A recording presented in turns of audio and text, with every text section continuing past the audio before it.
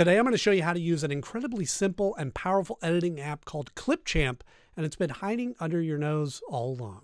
Let's jump in. Now, ClipChamp is Microsoft's editing software that comes pre-installed on most Windows PCs that have Windows 11 or presumably higher. And if you don't see it when you search for it under the search bar, you could go to the Microsoft Store and download it there. If you have a Microsoft account, which you would if you have a Windows, then it is completely free. So once you get it all set up and downloaded, you'll see an interface that looks much like this. And I do want to say there is a premium version that you can pay additional for, which gives you a few more features. You could have higher resolution videos when you output them, things like that. But there's a lot that you can do within the free version that comes included. And I'll put a link in the description below to be able to download this app very easily, so you don't have to worry about that there. Now, they got a couple of options here, recording yourself or text-to-speech, some templates that are built in, some of your existing projects that are all in here. I'm going to walk you through how to create a brand new project from scratch. So we're going to start up here and we're going to click the Create a New Video, Start from Scratch.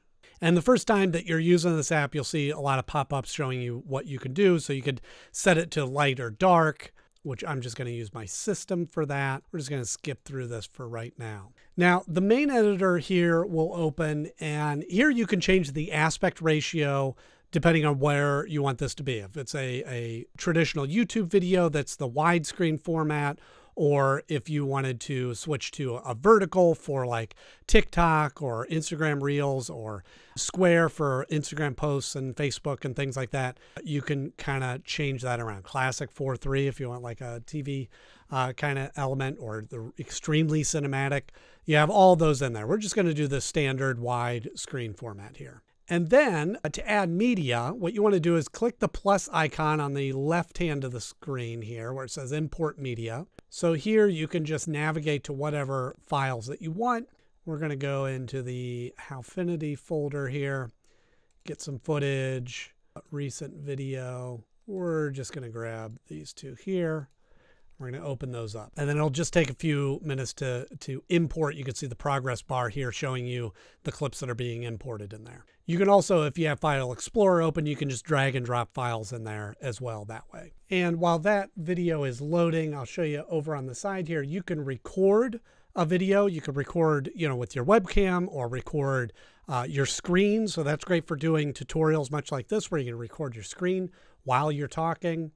And then they have a content library. So you could search for a lot of different elements. And this probably looks familiar to you if you've used anything like Canva or something like that, where you have all these sorts of backgrounds and images and frames, whatever, subscribe stickers, for YouTube videos, that sort of thing.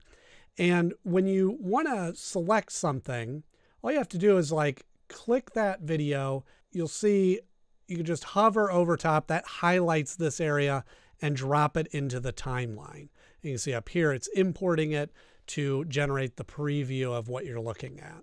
And you adjust these handles to adjust the length of the video or where you want it to cut off, things like that. And here you can arrange the clips if you have multiple clips that you want to put in there, and you can have those you can reverse the order of them, grab this one, bring that. So you can adjust everything that you need to right on there. Now you can see what that does is now we could add text on top of those. We could add audio below that. Again, if you could either import those elements if you have like an audio file that you want to play on top of there. And then if you're looking at the clip specifically, you can see a little scissors here to split the clip so that you now have one clip turns into two clips, that sort of thing. You can move this to the end, however you want to do that. Then we're going to go back into the content library. We're going to go to all, we're going to go audio, and you can see we can go to music. We could add some music down here below. There you go. And then you can see old time, the end footage you can play back through here.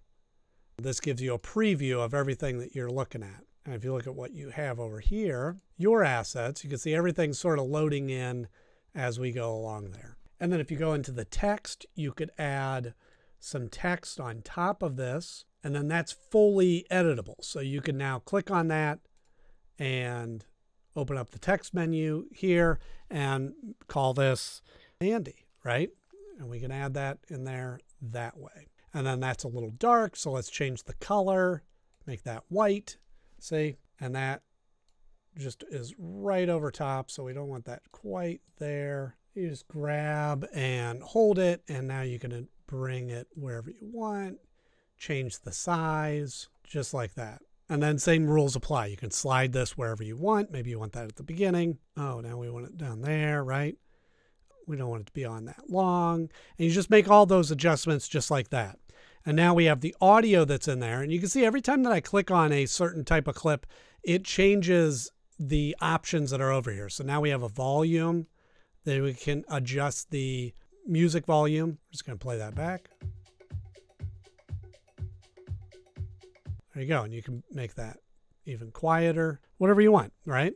So it's already looking good. And let's say you want to record a voiceover. Now we're talking directly into this, and we can have this be whatever we need it to be. We're talking over top of the video to create a voiceover that way. You could record this and we say, hey, this is a voiceover. I just want to add some dialogue to my video here. And you say save and edit. And now we have that voiceover added in there. Just go back to the beginning here. Add that below the music there. There is a blank spot in the beginning, so we're just going to drag that over, and you can see the WAV file shows you exactly what that looks like. So I have that come in here, and now we can preview all that back.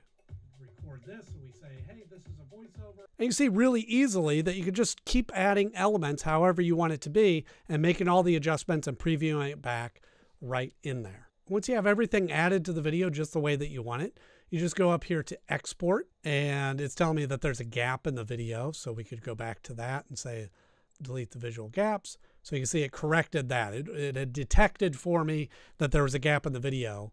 And now that that's fixed, we can go up to the export, and we'll do the 1080p. And you can either have it saved to the OneDrive, saved to your Google Drive, upload directly to YouTube, or wherever you want it to be, okay?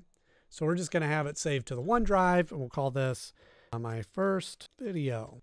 And send, change the title of the video here. So it's going to do what it needs to do there.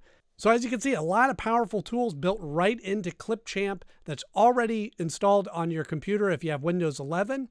And with that, I hope you found this video helpful, and I'll see you in the next one.